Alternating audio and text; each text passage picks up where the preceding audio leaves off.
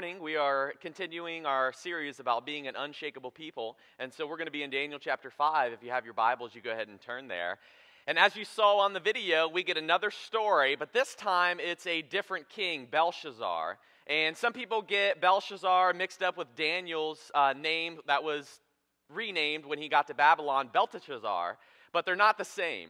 And so Belshazzar is now the king of Babylon, and his actually grandfather is Nebuchadnezzar. There was no Hebrew or Aramaic word for grandfather, and so they're referring to Belshazzar as the son, so to speak, of Nebuchadnezzar. But his father had actually taken the throne. He murdered the previous king and married Nebuchadnezzar's daughter, and they had a son named Belshazzar.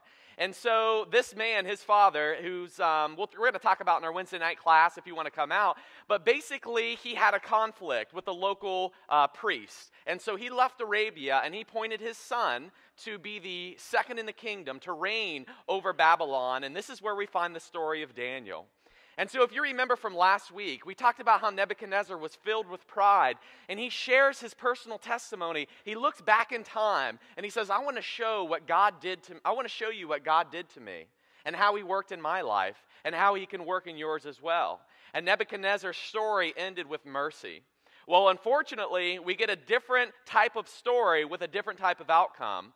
He's a prideful man, an arrogant man. He's even worse than what Nebuchadnezzar was, and he is going to lose the kingdom to a nation called Persia. And so that's where we pick up. If you'll follow along with me in Daniel chapter 5, starting in verse 1. It says, Belshazzar the king made a great feast for 1,000 of his lords, and drank wine in the presence of 1,000. And so if you can imagine, what do kings do in order to make themselves feel really good about themselves, right? They throw parties. They have feasts. They gather thousands of people, and they come and say, wow, look what kind of party this person put on.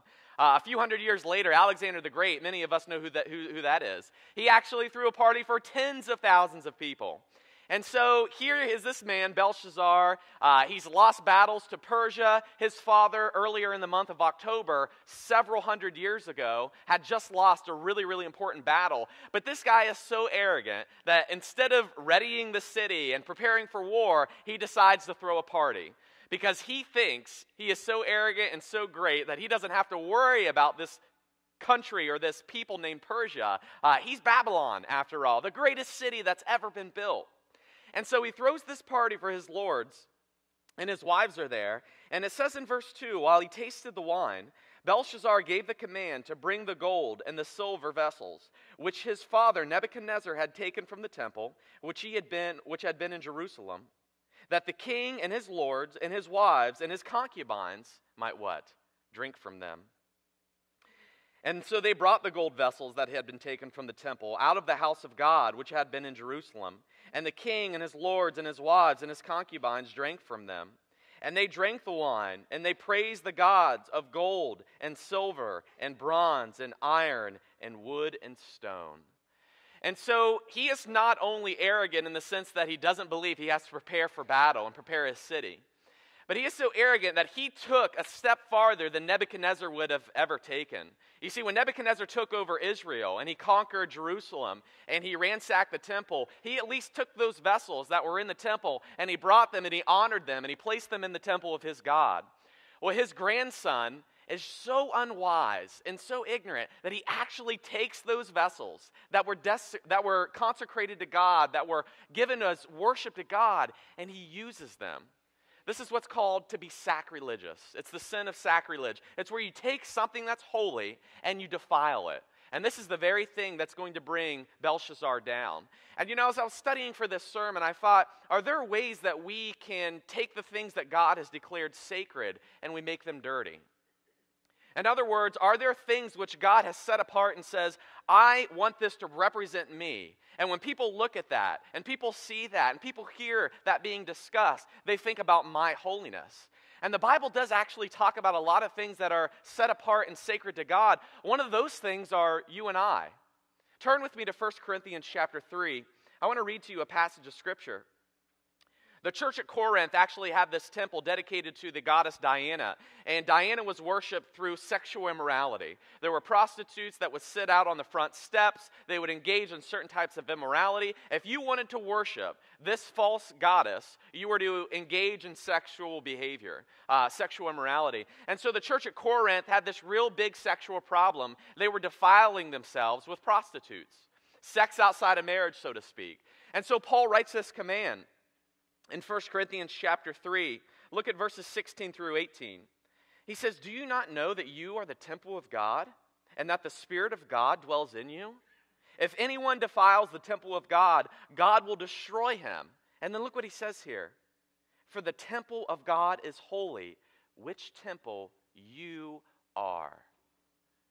You see, just like Belshazzar, who was taking the things that are dedicated to God and profaning them by drinking wine and partying with them, so we too can commit the sin of sacrilege by taking our bodies and committing sexual immorality with ourselves. Whether we look at pornography, or we have sex outside of marriage, or we have dirty sex in marriage that God doesn't want us to have, these are ways that we can actually be kind of like an arrogant king and sin against the Lord.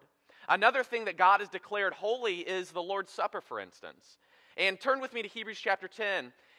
One of the things that we do here at Severn Christian Church is we observe the Lord's Supper every single Sunday. And God has declared His Son to be a holy sacrifice. And so when we gather together on the first day of the week, the early Christians and the Bible itself talks about them breaking bread and taking wine. Well, there was a problem in the early church. They were being persecuted. They were being hated.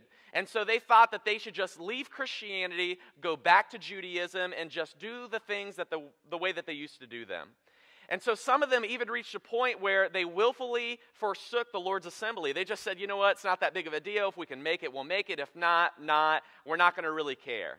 And one of the reasons why missing the Lord's Day or willfully forsaking, like again, we're not talking about if you're sick or if you're in an accident or if something like that causes you to not be able to be here. But if you've reached a point of apathy to where coming around the Lord's table and taking the Lord's Supper and hearing a sermon is just not important to you, this is called defiling the Lord's Supper. And look what he says here in Hebrews chapter 10, starting in verse 24.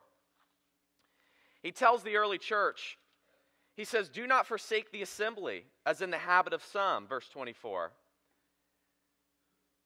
"As in the habit of some, but exhort one another, and so much the more as you see the day of the Lord coming." And look what he says in verse 26. "For if we sin willfully after we've received this knowledge of the truth, there no longer remains a sacrifice for sins." Well, what's the big deal? So I make church 2 out of 4 Sundays. So I miss the Lord's Supper, I come in late, or I leave early. What's the big deal? Well, here's the problem. Verse 29. He says, "How much worse punishment do you suppose will he be thought worthy, who has trampled the Son of God underfoot?" And look at this. "Counted the blood of the covenant by which he has sanctified, he has set holy as a common thing and insulted the Spirit of grace." When we just skip out on church and we treat it like it's no big deal, and if we can take the Lord's Supper, great. If not, we are telling God your sacrifice isn't that important. I'm trampling the blood of Jesus Christ underneath my foot. I'm telling you that your grace is not that graceful, and it's not that big of a deal. It's not special. It's not unique. It's not important. Those are 2 ways which we can commit the sin of sacrilege. And so I want to encourage you this morning, and I'm not saying that you're doing that, obviously that you're here, but I want to encourage you this morning to look at this story of Belshazzar and examine your heart and your own mind and ask yourself this question: am I treating the things of God that He has declared holy as holy? Am I honoring them as God would want me to honor them? You see, I am holy because God has made me holy. The Lord's Supper is holy because God has made it holy. And we should honor and respect those things which God has given us.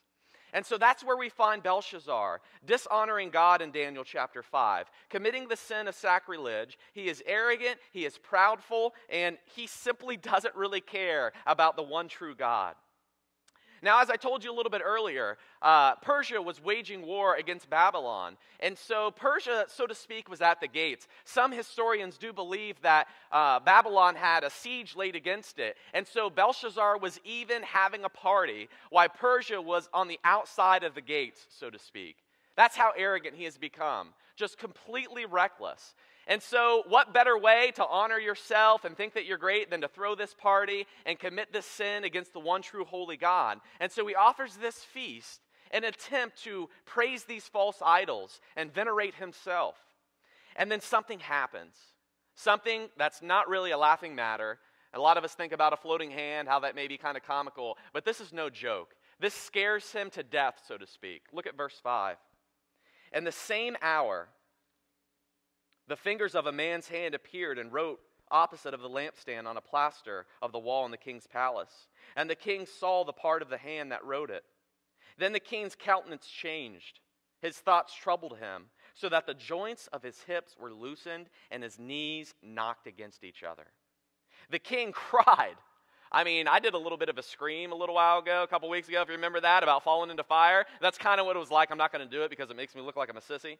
But it says the king cried aloud to bring in the astrologers and the Chaldeans and the soothsayers. And the king spoke, saying to the wise men of Babylon, whoever reads this writing and tells me its interpretation shall be clothed with purple and have a chain of gold around his neck, and he shall be the third ruler in the kingdom. And so there was this huge throne room. If you actually do some online research, it's actually been discovered by archaeologists. It was about 50 feet wide by 173 feet long. We're talking about a room that's comparable to this size, so to speak. And there would be this large plaster wall in the back, and the king's throne would actually sit right here. And so he actually saw this hand begin to write something on the wall. And when it says that his hips loosened and his knees began to shake, some scholars interpret this as he actually soiled himself, right? I mean, he actually was so scared, and this is true, you can actually reach this moment. He was so scared that he peed his pants, so to speak. I mean, we're not talking about something that is an enjoyable experience, and he is horrified. And so what better way to figure out what's going on than to call in the religious experts, right? The experts in the community. These are the people that you see on CNN News, Fox News. They have all the answers, so to speak, okay? And so he calls these people in, and he says, look, if you can just tell me what this means, I'm going to make you third in the kingdom. Well, if Belshazzar is the king and he's number one, why make him three? Well, it's because Belshazzar is two. His father is still alive, and he's still reigning in Arabia. And so he says, I'll give you purple. I'll give you a gold chain. I will make you look awesome, and I'll give you all the power you want. Just tell me what this means. And so he's afraid. He's scared. And they see the writing on this wall, but look what happens, starting in verses 9 and 10. It says, then King Belshazzar was greatly troubled, and his countenance was changed, and his lords were astonished. And then he calls in, actually, he doesn't call her in, she just comes into the courtroom herself. The queen, because of the words of the king and his lords, came to the banquet hall, and the queen spoke, saying, O king, live forever. Do not let your thoughts trouble you, nor let your countenance change. There is a man in your kingdom, in whom is the spirit of the holy gods. And then in the days of your father, light and understanding and wisdom. Hey, I know a guy. He's really smart. Good looking. He's very intelligent. I'm not talking about myself. I saw you look at me like that. I'm not going to say that I'm the good looking guy just like Daniel. I've said it at least 3 times in the last 4 weeks. But it says, the wisdom of the gods were found in him. And King Nebuchadnezzar, your father the king, made him chief of the magicians and the astrologers and the Chaldeans and the soothsayers. Inasmuch as an excellent spirit and knowledge and understanding and interpreting dreams, solving riddles, and explaining the enigmas which were found in this Daniel, whom the king named Belteshazzar. Now let Daniel be called, and he will give the interpretation. This is so cool. Daniel, over and over again throughout the book so far, has been referred to his Babylonian name, but now she says, I know a guy, and his name is Daniel. He is being known by his Hebrew name, which actually says a lot about this queen mother. Now, I don't think that it's Belshazzar's mom. I think it's his grandma, which would have been the wife of Nebuchadnezzar. She's got a lot of power, a lot of authority, a lot of respect, where she can basically walk through the doors, and there's Belshazzar sitting on the throne, and she says, let me put a stop to this right now. Don't be worried. Don't be afraid. I know a guy, right? That's basically what's going on. And so Daniel has developed this incredible reputation up to this moment where he is no longer known as Belteshazzar, but he is known as Daniel, one who worships and respects God. You see, his life was so spirit-filled, so incredibly impactful. She literally said, he can untie the knots. That's what an enigma is. He can untie the knots of history that we just don't understand. And I think that we should be living our lives in such a way that when a problem goes wrong at your work, at your school, people should say, I know somebody. I know someone who's going to pray. I know someone who has wisdom. I know somebody who's going to tell me the truth. I know someone who we can rely on and who's dependable because of the reputation that you have built in your families and your communities. You see, if something bad happened in this area, Baltimore, D.C., our church should be serving in such a way that the community leaders and the people say, we know a church who can change. We know a church who can make a difference. We know a church who has the answers. And that's what I pray, that God would move in our church in such a way that we would be those types of people. Peter wrote in 1 Peter chapter 2, verse 12, live such good lives among the pagans, that though they accuse you of doing wrong, they may see your good deeds and glorify God on the day that he visits us. And so we should be like Daniel, having the type of reputation that makes an impact in our community. And look what happens. You'd think Belshazzar would be humbled because of this, but look at his continued arrogance in verse 13. Then Daniel was brought in before the king, and the king spoke and said to Daniel, and look at how derogatory he is. Are you Daniel, one of the captives from Judah, whom my father the king brought from Judah? Hey, aren't you one of those weaklings that we kind of destroyed and brought here? One of those pathetic guys, so to speak. You're not like me, of course, who have been ruling the whole time, who have never bowed the knee to anyone. Aren't you one of those weakling guys? This is so disrespectful, right? I mean, here's a guy who could give him the answers, and Belshazzar just goes ahead and insults him. Let's continue on in the story. He says, I've heard about you, that the Spirit of God is in you, and that the light and understanding and excellence of wisdom are found in you. Now the wise men, the astrologers, have been brought in before me, that they should read this writing and make known to me its interpretation, but they could not give it. Verse 16 says, and I have heard of you, that you can give the interpretation and explain enigmas. Now if you can read the writing and make known to me its interpretation, you shall be clothed with purple and have a chain of gold around your neck, and shall be the third of the ruler in the kingdom. This disrespectful man is now turning to the only one who can give him the answers. And look at Daniel. He's ready and willing to serve. He obeys the word of the queen. He comes in to serve the king, who has grown to be arrogant and prideful, and they're ready to be destroyed. And Daniel probably knows this at this time. But because Daniel has worked and lived and acted in such a way, he has built this reputation up that he can move mountains. The king of the world calls him into the courts. The book of Proverbs says this, a great name is better than riches. Solomon wrote in Ecclesiastes chapter 7 that the day of death is better than the day of birth. In other words, I have lived my life in such a way that I have left a legacy. And I want to ask you this morning, if you were to die today, what kind of legacy would you leave behind? Are you a parent who prays? Are you a son and daughter who serves? Are you a worker who lives according to the book and does what is right? If you were to die today, what would people say about you? How would your legacy be left behind? And then look what a good man of God does here. So he gets bribed. In other words, tell me what I want to hear, and I'll give you some good stuff. You know what I mean? And look what Daniel says in verse 17. Then Daniel answered and said before the king, let your gifts be for yourself, and give your rewards to another. Yet I will read the writing to the king, and make known to him the interpretation. In other words, keep your money for yourself. I'm not like these other magicians and astrologers. You don't have to bribe me in order for me to tell you the truth. You don't have to give me something in order for me to be there for you, in other words.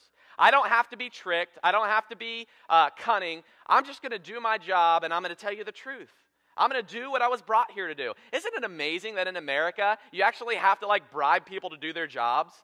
They get a salary, they agree upon a wage, and then they go to their job, and they don't get special treatment, they don't get certain raises, they actually have to do their job, and some people get upset at that, right? I mean, we live in an entitled society where everybody wants it easy, no one wants to do the hard work, a lot of people just want a handout. And Daniel's not like that. Daniel is a man of God who honors God, who serves the Lord, not because of money, but because he is a good man.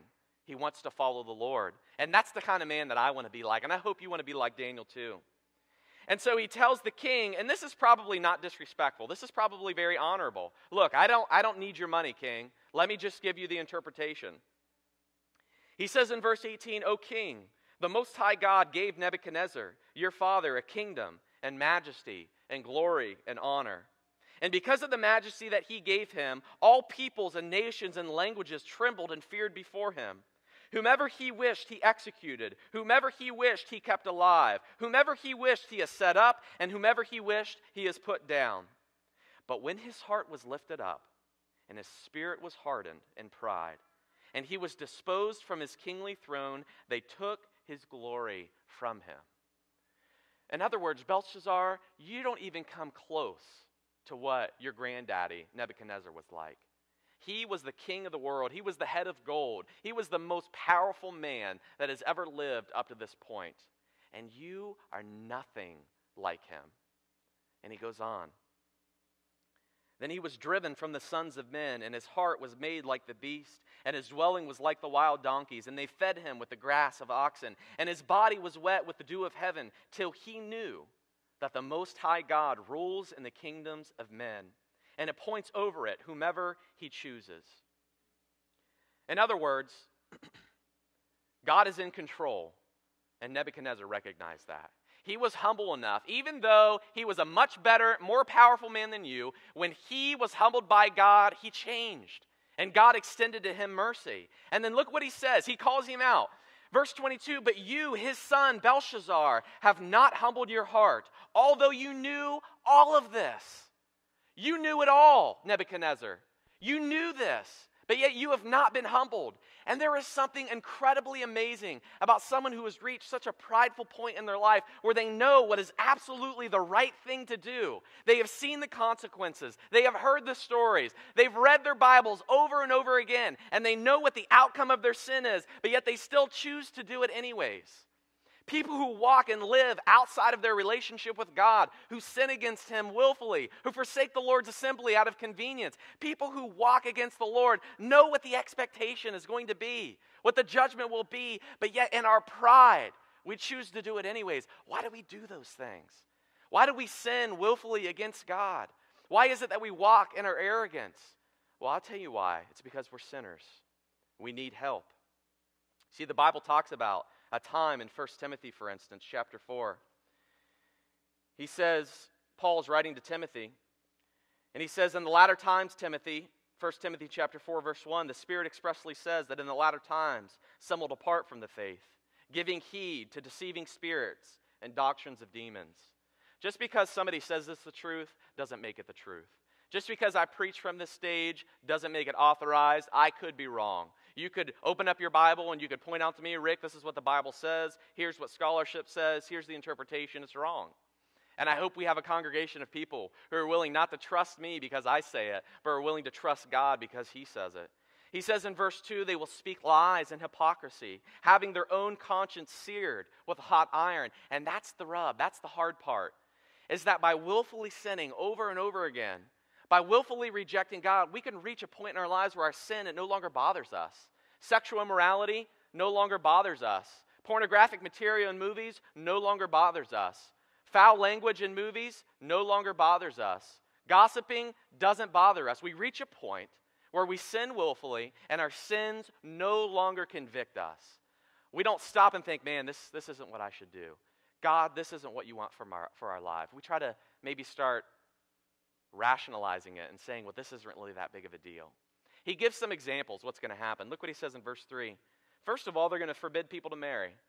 Do you know anyone that does this? Any religious organizations that forbid marrying of certain priests or certain positions? He says it's a doctrine of demons. They're going to command to abstain from foods which God created to be received with thanksgiving by those who believe and know the truth. So not only are they going to forbid marrying, but they're even going to say there's certain foods that you can't eat. Maybe only fish on Fridays, or certain foods with caffeine you're not allowed to have. And it's a doctrine of demons because their conscience is seared. And you know what's scary is that you and I can reach that point. You and I can become so hardened by the deceitfulness of our own sin that we would be willing to walk in violation of our conscience and not think anything about it.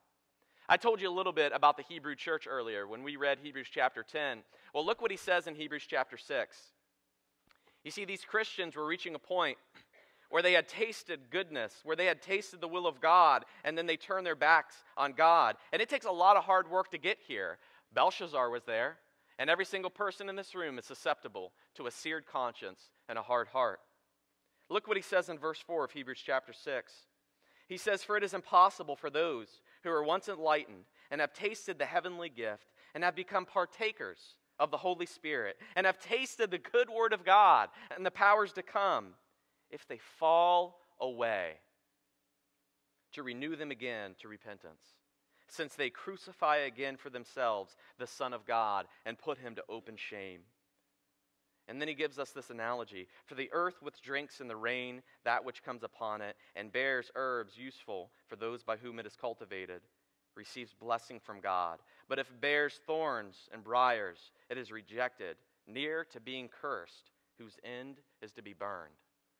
And this is scary, that we could be like Belshazzar, to where we could hear God's word, we could be associated with Christians, we could even read our own Bible, but we reach a point where we turn our back on God and we leave, and we're so prideful and arrogant that even if God came down to us himself, we wouldn't repent. We wouldn't turn back to him.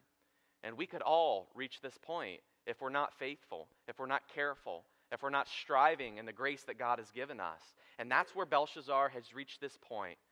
Daniel said, "You knew, you ignored, you exalted yourself, you desecrated that which belonged to God, you committed idolatry." You see, Daniel emphasizes his personal accountability, that he was willfully blind despite having all the facts and all the information. He was so brazenly proud, and he wasn't even like Nebuchadnezzar. He wasn't even entitled to being called the greatest, and yet he walked in his pride and his arrogance. You see, God is ultimately in control. As Nebuchadnezzar said last week, God is able to humble anyone. He's able to humble the proud. And we can plan, and we can make decisions, and we can direct, but at the end of the day, every single person in this room, we all have to answer to God for our decisions. Proverbs chapter 16, verse 19 says, the mind of the man plans his way, but the Lord directs his step. And so he says, look, Belshazzar, you've seen the writing on the wall. You've been arrogant, you've been proud, you've been prideful. God is going to judge you. And so he says, I'm going to give you the interpretation. And look what he says. Let's pick up Daniel chapter 5, verse 24. He says, then the fingers of the hand were sent from him, and this writing was written. And this is the interpretation. Mene, mene, tekel, usfarsin. This is the interpretation of each word. Mene, God has numbered your kingdom. He's numbered your days, Belshazzar. Your days are going to come to a soon end. That's what this means. Tekel, you have been weighed, and the balances found wanting. You've been weighed, and the balances found wanting. You know, God would want us to weigh ourselves before he weighs us, so to speak. That's one of the great things about the Lord's Supper. When we come and we break bread, the Bible says in 1 Corinthians 11 that you should judge yourselves so that you will not be judged in the end. You get to examine your own heart and your own life, and you get to give it to Jesus. But I've got bad news. Picture a gigantic scale, and on one side is the holiness of God, and on the other side is you and I. And everyone's going to be weighed, and if we balance out, we're good. But if we go up and God's scale side goes down, that means that we've got to find a little bit of extra weight to put to our scales in order to even it out. Well, here's the problem. The Bible says that God judges all of our deeds. 1 Samuel chapter 2, verses 3 says, boast no more. Don't be so proud. Don't let the arrogance come out of your mouth. For the Lord is our God, a God of knowledge, and with him actions are weighed. Job, who lost everything, said this, let him weigh me with accurate scales, and let God know my integrity. He says, I don't care what my friends think. I want God to weigh me. I want to know what God thinks. Psalms chapter 62, verse 9 says this, men of low degree are only vanity, and men of rank are a lie. And the balances, they go up. They are together lighter than a breath. And so here's the bad news, folks. You and I, we're in big trouble. Because as we all stand on this side of the scale, we are all going way up. And there is no amount of money, there is no amount of time, no amount of service that you could possibly put on your side in order to outweigh the holiness and the justice of God. And it only takes one sin. That's why Romans chapter 3 verse 9 says, what then? Are any of us any better? Not at all. For we have already made the charge that both Jews and Greeks are all alike, being what? Under sin. And he says, for all have fallen short of the glory of God. Everybody in this room is on this side of the category, including me. We are sinners. And when we weigh ourselves, we are finding ourselves extremely in want. We've got a big problem. You see, unlike Belshazzar, though, we recognize that we need God's grace. And it enables us to do good works. And one of the most powerful passages of Scripture is in 2 Corinthians chapter 5, verse 21, where it says, God made him who knew no sin to be sin for us, that we might become the righteousness of God. And he's speaking of Jesus. You see, God has offered us grace through his Son. And yes, we are all sinners. Yes, we are all like Belshazzar in some respect. We have defiled and profaned God. We have sinned against him. We need his grace. But God sent his Son, Jesus, to take our place so that the balance scales could be equaled. There's an exchange that happens. God takes our sin, gives it to Jesus. God takes Jesus' righteousness and gives it to us. Praise God for his amazing grace. And the question is how are you going to respond to that? How are you going to respond to the amazing grace of God? You know, just like Belshazzar, you know what is right. You know what to do. You know what God wants for your life. The question is, what are you going to choose? He says, mene, mene, tekel. And then look what he says. Parson. Here's what this means. Or peres. Your kingdom has been divided, verse 28, and given to the Medes and the Persians. Then Belshazzar gave the command, and they clothed Daniel with purple and put a chain of gold around his neck and made a proclamation concerning him that he should be the third ruler in the kingdom. Daniel, thank you for letting me know that my kingdom's going to end. I mean, the guy's insane. Think about this, right? I mean, if Daniel told me that I was going to die and be cut off, my kingdom was going to end, I'd be like, well, I'm keeping my stuff. I'm going to try to resist this somehow. But no, he keeps his word. He does the right thing. But the problem is it was too late. Honoring Daniel did absolutely nothing for honoring God. The Bible says in Hebrews chapter 9, verse 27, that every man is appointed to die once and after that face judgment. You don't get a second chance after you die. That's it. That's the end. Psalm chapter 90 verse 12 says this, teach us to number our days that we may gain a heart of wisdom. And if I could have you walk out of here with one thing about Belshazzar's story, it would be simply this. Live in humility and wisdom by numbering your days as you wait upon the Lord. You see, if you live every single day as if your days are numbered and you don't know when they're going to end, that will enable you to live the way that God wants you to live. The right perspective, making the right choices, walking in humility rather than in pride. Number your days. May God teach us to number our days. And look at how the story ends. That very night, Belshazzar, the king of the Chaldeans, was slain, and Darius the Mede received the kingdom about 62 years old. He goes and he shares the word of God with Daniel, or with Belshazzar, and that very night, his life was taken. Probably some type of coup, some type of betrayal. Persia came in, and if you read in history, Persia took it without even hardly fighting.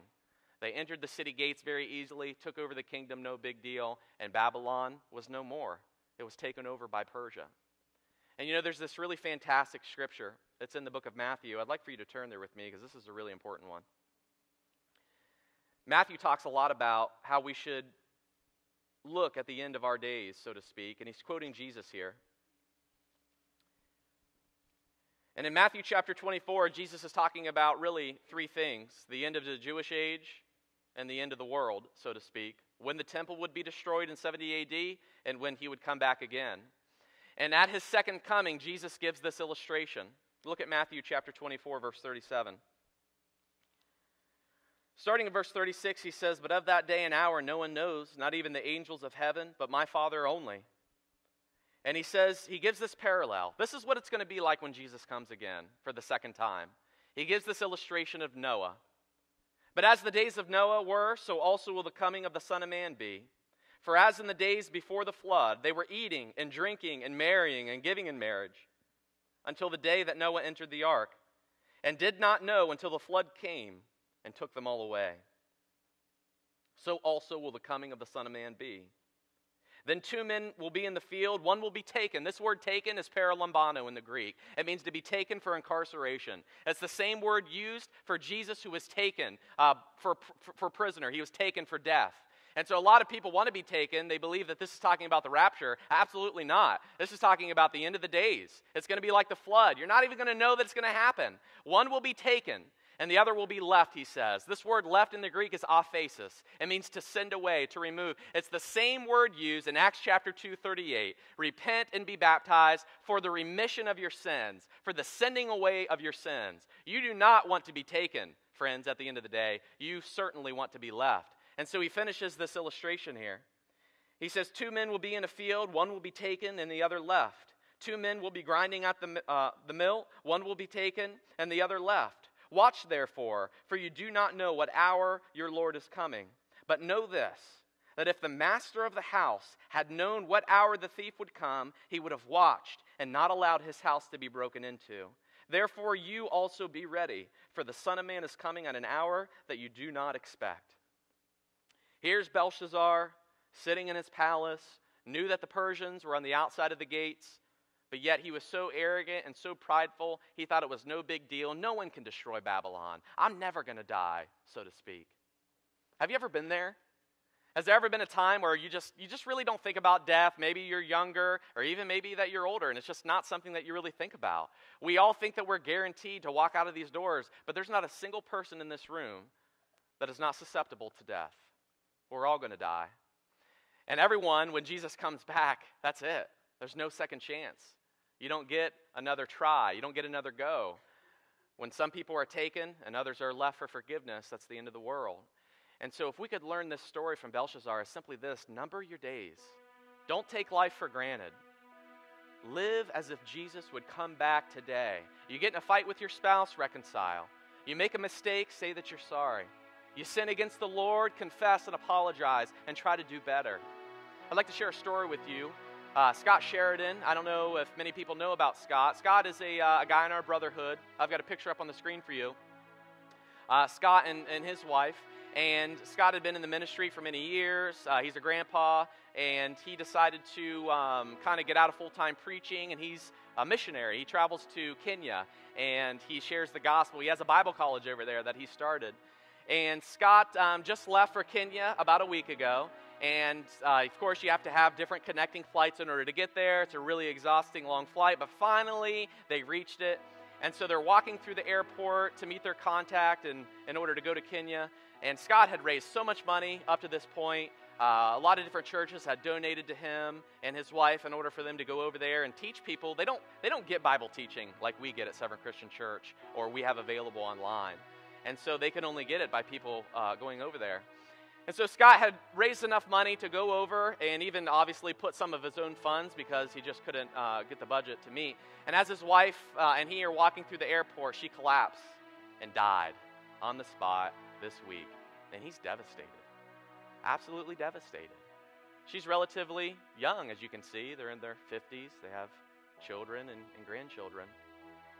And she left this world what we would say, far too soon and very unexpected.